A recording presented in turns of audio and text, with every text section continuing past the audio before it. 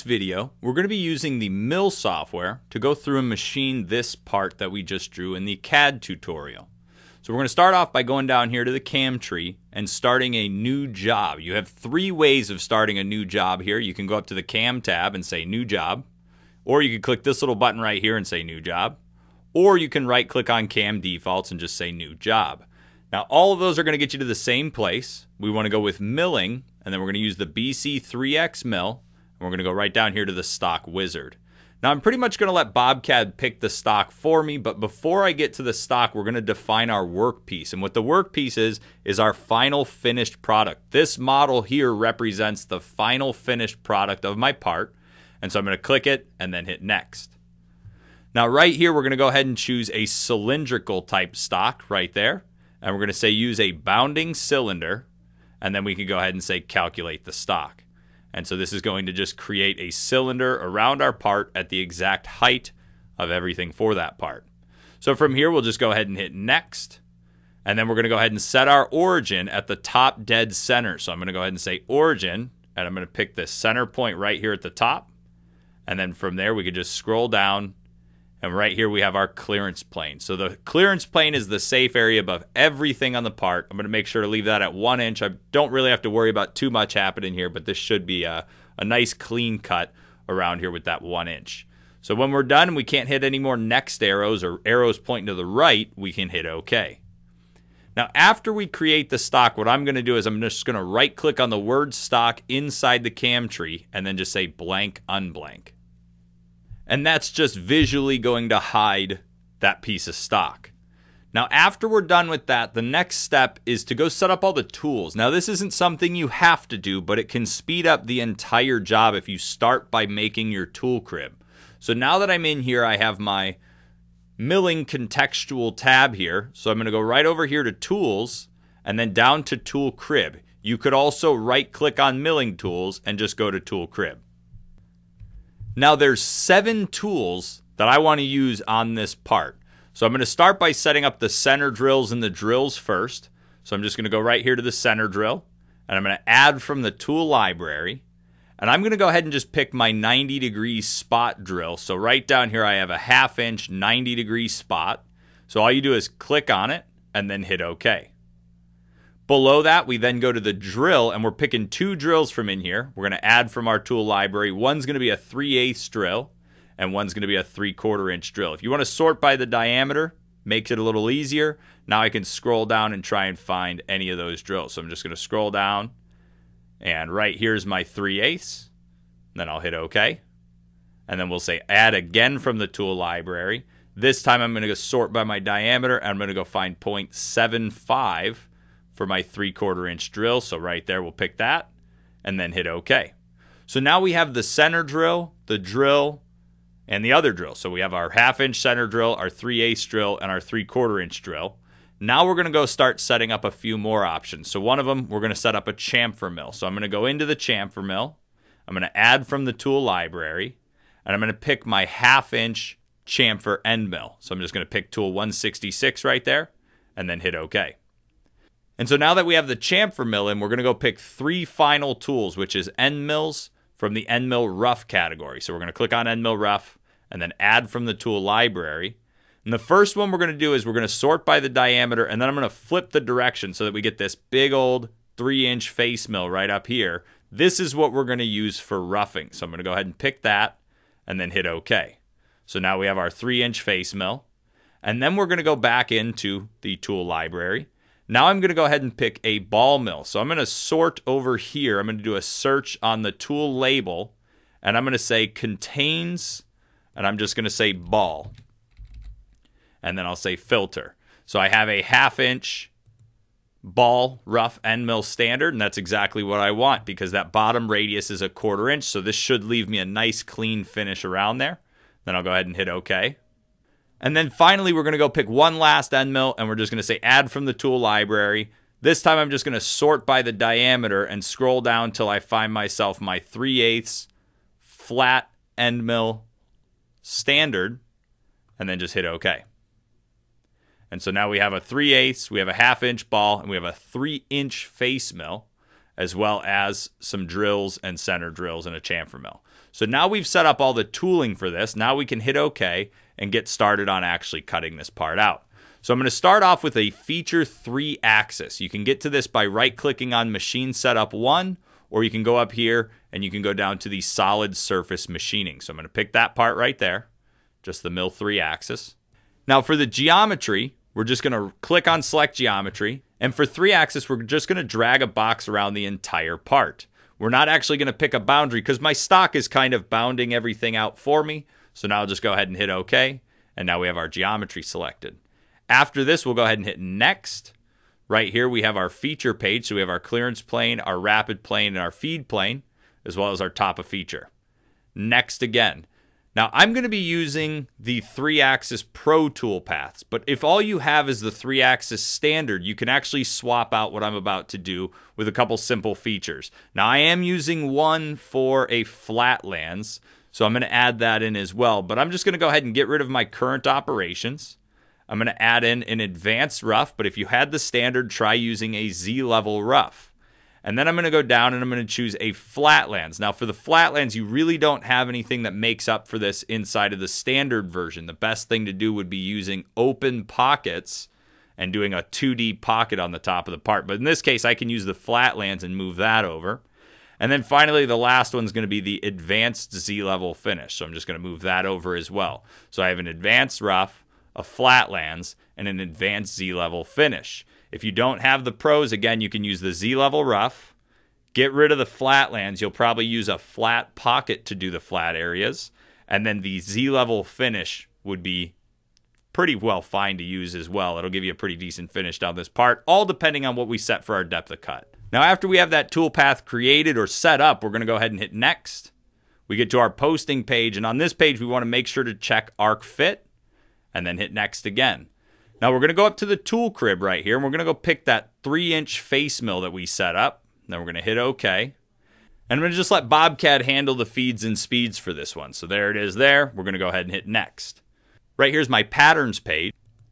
And on here, I'm just going to tell it to offset out with a zig pattern, and then I'm going to have it climb mill. Then I can go ahead and hit Next. Now right here for our depth of cut, I want to be careful with this because it's such a big end mill and it might be an inserted mill, so I don't want to go anything over the insert. So I'm just going to go with 150 thousandths for my depth of cut.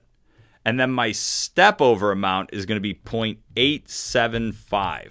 So we're going to do a big old step over right there. Now down here we then have an option for intermediate steps. And intermediate steps are used to come back and recut the walls in some of these areas where we might leave a bigger step than we want to come back in with a finish tool to clean up. So I don't want to take my ball mill into a big old step on the part. So I say number of intermediate steps, and I'm going to add 2 intermediate steps. Now down here we have our machining tolerance. We have our cut holes and ignore holes. We have our depth options, user defined. And over here I'm just going to go and set my allowance at 10 thousandths. So just 0.01. Now, if you want to go a little bit more than that, you could definitely go a little bit more than that. After this, we'll go ahead and hit Next. Now, for the leads, I'm going to have it plunge, and it should plunge off the part and then cut in for this one. So I'm just going to go ahead and hit Next. Right here's our options. The only thing I want to turn on here on the options page would be the machine flatlands. I want this tool to come back and machine some of the flats if I can get it to. So I'm just going to turn that on and then not set any other changes. And then we'll go Next again. Right here we have our links, which is just how we connect our toolpath. So I'll go direct between groups and direct within groups. So just set them both there. Right here we have our gouge check. And at this point, I'm not going to set up anything for gouge checking because I don't think there's going to be a gouge with this toolpath. I really don't have any weird geometry that I'd have to worry about a gouge happening. But you will find out when you simulate if a gouge is going to appear. And if it does, you may want to come back in here and set some geometry as gouge check surfaces. Other than that, I'll hit Next. We're not going to make any changes to the advanced feed rates. We'll go Next again. Now, we're using the flatlands now, so I'm going to go up to the tool crib. I'm going to go ahead and choose the same 3-inch face mill and then hit OK. And really all this toolpath is going to do is it's going to go in, it's going to make a cut, give us nice flat floors, and then it's going to leave. So I'm going to go with a parallel cut pattern. Then I'll go ahead and hit Next. Right here for my step over, I'm going to go 3/4 of an inch, so 0.75. And the minimum width is going to be 50 thou. And then the tolerance I'm going to leave right there at 1/2 thou. Down here, we don't have any top or bottom of job, and now we're finishing the part. So I want to leave my allowance at 0, and then we can go ahead and hit next. Right here, we then have our lead. And so for the leads on this, I'm not going to change the entry, but I want to add a nice circular lead with a radius that's bigger than the radius of my tool. So I'm just going to say 1.6 and then hit next.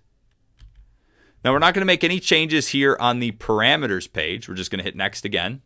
And then for the links, I'm just going to set it to follow. We're not going to change anything else. We'll go next. Right, here's our gouge check. Again, if we find a gouge, we can come fix it. But as of now, I don't think there's going to be any gouges. So we'll say next again. Right, here's our advanced feed rates. So we're going to leave it right there and then hit next. Now, finally, we're on to our Z-level finish or our advanced Z-level finish, whichever one you purchased or whichever one you have on your license. Now I'm going to go up to the tool crib, and this one's going to use the 1/2-inch ball mill. So I'll pick that, then hit OK. Again, I'm letting BobCAD do the feed rates, and then I'll go ahead and hit next again. Now on this page, we're going to tell it to go from the top down. We're going to make sure it zigs so it keeps everything moving in the same direction, and we're going to climb mill. Next, we then get to set up our depth of cut. So the depth of cut for the finish on this is going to be 30 thou, and we're going to use an adaptive depth of cut. Now this allows us to go in and do a minimum depth step and a maximum step over. So my minimum depth step is basically me telling BobCAD that in certain areas where it sees it needs it, it's allowed to use a depth of cut of 15 thousandths instead of 30. So I'll just say 0.015. And then the maximum step over is just so if we need to travel further than the 15 thou or even the 30 thou, then we're going to try and put a toolpath in every 30 thousandths here. So we'll just say 30 thou for the maximum step over. And then we have our machining tolerance right down here. We're going to go ahead and say pick bottom. So we're going to do our bottom of job, and we're just going to say pick. And we're going to just pick the base right here, just this ledge. You could pick the top of the hole. You could pick that point. It doesn't matter where it is. You're just going to hit OK. And we want it to just go down to 1.5 inches. I don't want this going into the slots at all because I'm going to use a 2-axis feature to cut those. So right there we have our bottom of job. We don't have any allowance because we're finishing the part, so we'll go ahead and hit next. Now for the leads, we're just going to leave it on a plunge with a vertical lead in. We'll go next again. We're going to just choose 3D extents for our cutting extents just to make sure we cut everything we need to. And then we'll hit next again. Right here for our linking, we're just going to have it follow the link. And then I'm going to go ahead and change my linking position. I'm just going to shift them by, I'll say, 1/8 of an inch. And that way they're going to cycle down. Instead of making a straight line down the part, they'll actually move down and around the finish there. Then we could hit next. We have our gouge check. And again, we're not going to set anything there. And then finally, the advanced feed rates. When we're all done, we can hit compute. And then after that toolpath finishes calculating, there we have all the views of it. So I'm going to go ahead and right click and blank out that toolpath. And we can actually look at this individually now. We can see here's the advanced rough, here's the flatlands, and here's the advanced Z-level finish. So from here, I'm just going to blank it out and then shrink it up just so I know that I'm done with it. Now the next one we're going to do is a 2-axis pocket with a profile finish and then the chamfer mill so we can get the chamfers on the top edge of this thing. So we're going to right click, we're going to go down to mill 2-axis, and we're going to select our geometry. Now the geometry for this, you could either pick the edges of the part all the way around, or you could just pick the floors of the 2 pockets right there. So we could just pick those 2 floors, and that's the entire piece of geometry. And then down here, we're going to say pick top. I don't want it to start up here at 0. This material's all gone. So I want it to go down and say start here at -1.5 and then go down to the total depth right here. So you can actually pick the top and then pick the bottom just by clicking the edges and then hit OK. Now after we have the geometry selected, we can go ahead and hit next. There's a preview of our geometry, our top of feature, and our total depth of cut, and then we could hit next. Right here's our machining strategy. So for this one, we're going to go ahead and choose the default strategy of pocketing right here, which will give us a pocket and a profile finish. Now, added onto this, I now want to do a chamfer mill. So I'm going to make sure to click on profile finish, and then over here under available operations, we can click on chamfer mill and move it over. If you accidentally move it to the wrong position, just use these arrows to move it to the correct position. Then hit next.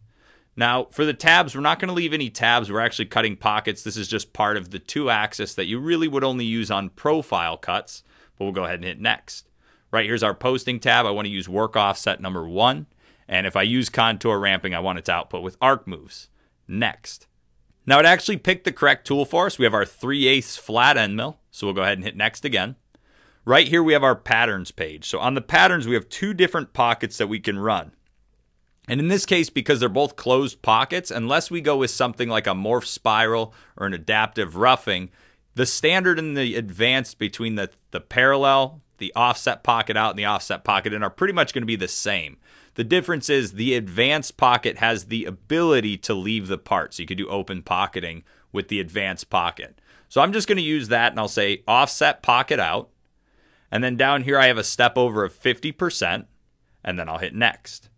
Right here we have our parameters. So we have our side allowance. I'm going to leave that at 15 thousandths. Down here we have our depth. So we could either do this all in one step or we could do multiple steps. So I'm going to do multiple steps and I'm going to set it to a depth of 0.25 and then we could hit next. And then right here we have our lead. So I'm going to go ahead and choose a ramp entry and I'm going to tell it that the ramp length or radius is 1/4 of an inch. That's actually fine. If I want to go a little bit smaller, I'd usually go down to half of the size of the tool. So whatever the radius of the tool is a good number to be at. That way the tool's moving back and forth across that. So from here, we'll go ahead and hit next. We're not going to change anything for the machine sequencing. We're not going to change anything for the links. And we're not going to change anything for the advanced feed rates.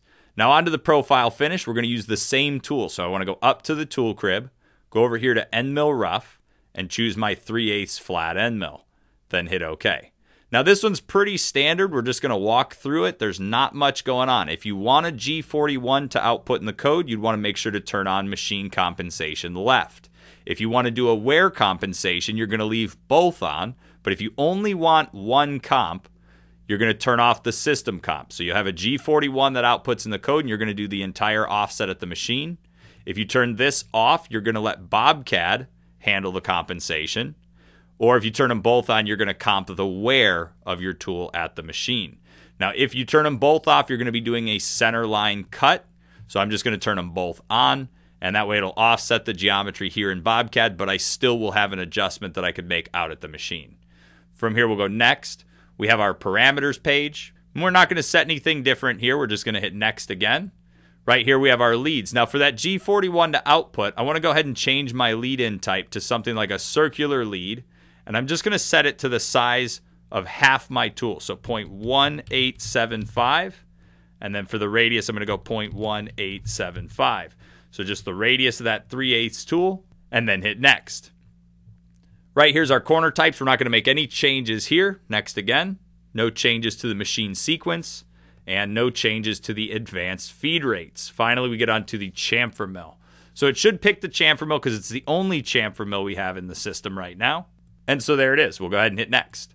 Right here's our patterns page. So I want BobCAD to handle the compensation here. So I'm going to say go to the left. Then we'll go next again. In here we have our cutter position at 20 thousandths. The small diameter on my chamfer is 1/8 of an inch. And my chamfer angle is 45 degrees. All I'm going to change on here is I'm going to set my depth to 30 thousandths. And then hit next. Right here we're not going to mess with any leads. We're just going to plunge right in. Right here we have our corner types, our machine sequencing, and finally, again, our advanced feed rate. And then when we're all done, we can finally hit compute. And it should be a pretty quick one. There's our toolpath right inside the pocket there. There's our toolpath there. And there's our pocket. So now what I'm going to do is I'm just going to right-click on there. I'm going to blank unblank the toolpath. And then I always like to rename it. So I'm just going to say rename and just call it slots. And there we have it. And then I'm going to shrink it up. Now, the last two things we need to do is just drill some holes. And the best part is we've already created the chamfer mill here. So we don't have to recreate that anymore. We'll actually be able to copy and paste that into these other features. So I'm going to right-click on Machine Setup 1. I'm going to go to Mill Drill Hole.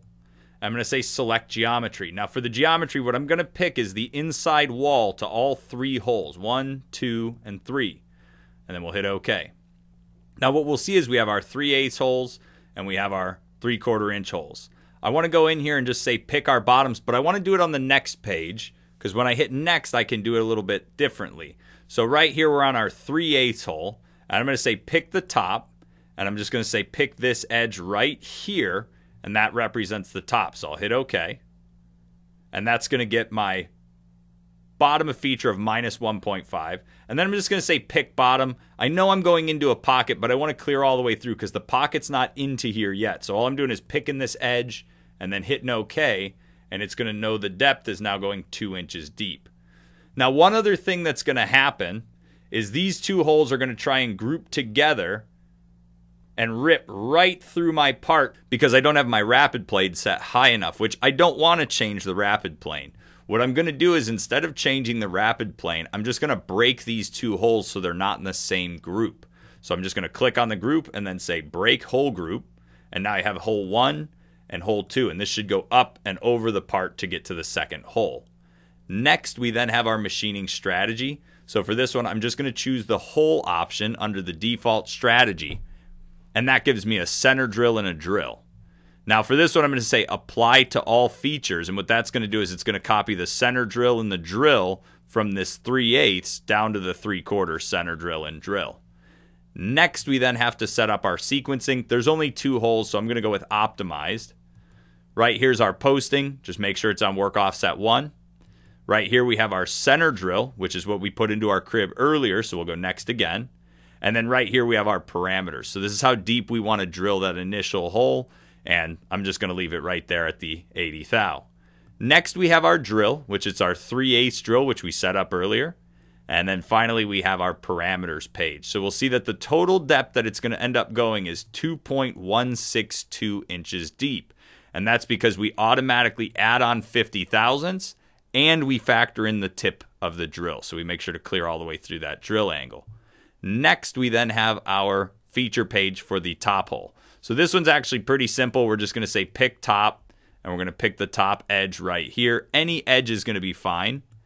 And then we're going to go ahead and say pick bottom, and this one's got to go all the way through the part as well. So I'm just going to pick the bottom and hit OK, and we'll see that this one's going to go 3.5 inches deep. But since this doesn't have a pair, we don't have to worry about grouping or anything like that. So we'll go next. Right here, we're going to choose the center drill and the drill once again. And then we have our machine sequence. Next, we have our posting. And then again, we have our center drill, which I'm not going to change the size here. I'm just going to leave it at that 80 thou. And then finally, we get to our 3/4 inch drill and the parameters. So for this one, I'm going to peck my way through, and I'm just going to let BobCAD figure out the peck. And then I'm just going to hit compute. Now, the best part of this is now we have these 3 holes getting done, but we didn't do their chamfers. So what I can actually do is I can expand the slot feature. I can right-click on the chamfer mill, and I can say copy. And then I can right-click on my feature mill hole, and I can say paste. And then I can do the same thing for the other one, just paste it under both of these. And so now if I come in and I compute my toolpath, there's our chamfer for the 2 small holes. And then I'll compute this one down here. And there is our chamfer for the top hole. So if I unblank everything on this part, so we have our blank, unblank, there is all the toolpath.